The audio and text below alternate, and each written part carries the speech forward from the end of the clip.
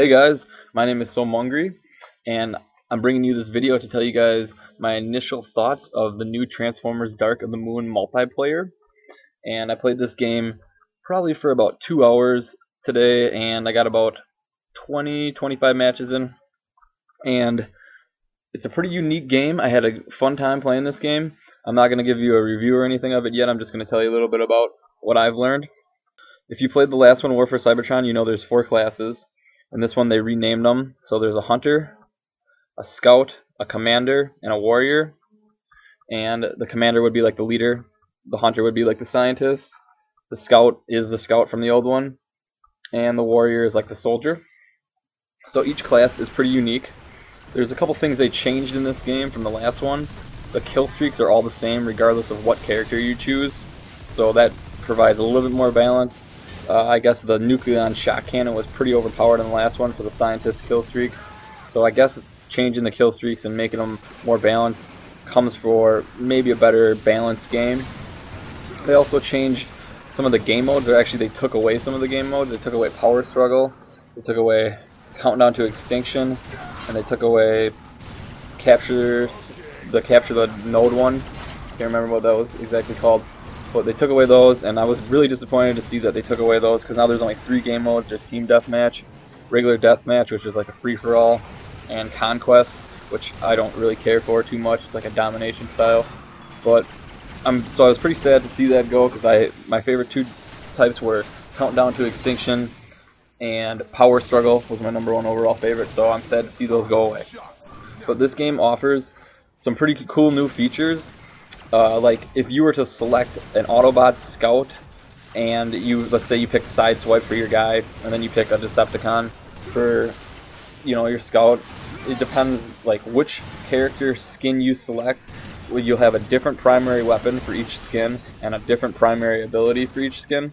So being the same scout class, like if you pick your scout class 1 and you're an Autobot, you're going to have a different character with a different gun and a different primary ability than if you were on the Decepticon side and you picked your Scout Class 1. So each character has their own primary weapon and primary gun, so that's kind of cool. I mean, that adds a cool aspect to different characters you can use, and there's different weapons, so that's pretty sweet. And then everybody can pick from a secondary weapon, a secondary ability, and then there's also upgrades, which look to be all the same to me so far, which are kind of just like black armor, and I think there's possibly a martyrdom. Maybe each class has one special. I'll have to double check on that. Maybe each class has one special upgrade for their secondary upgrade specifically for that class, but don't quote me on that right away. Now I can't remember, but I did play a bunch and had a good time.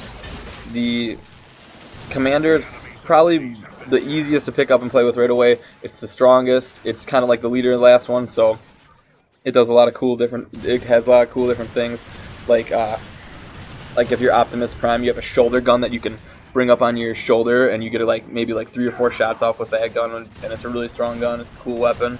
And like Megatron, he has the drain ability this time, and also there's different ones. Like some of the scouts can turn invisible.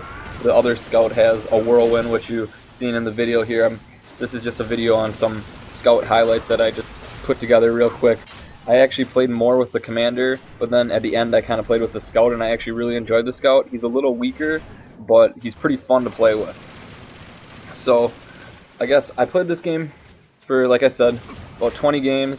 I'm liking it so far. A couple downfalls to me are the environment. I mean, there's no double jump, so sometimes it's hard to get around the environment. I'd like the War for Cybertron environment. It was real fast-paced, quick. So that's a little bit of a downfall, but I mean, this is a whole new game, supposed to be a whole new experience, so that's pretty cool.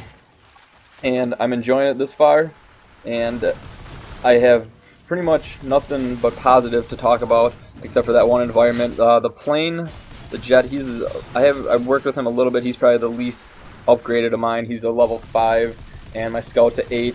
My commander is a 20.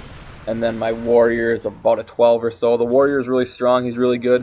He now has the war cry ability versus like the leader in this one. So I'm still unlocking everything, and I'm still getting new abilities and stuff like that.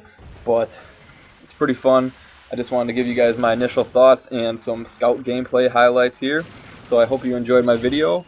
Leave a comment down in the comment section and let me know what you guys think about this game so far. Also, rate the video and subscribe if you guys want to see some more Transformers videos, because they will be coming at you. Alright, have a good day, you guys.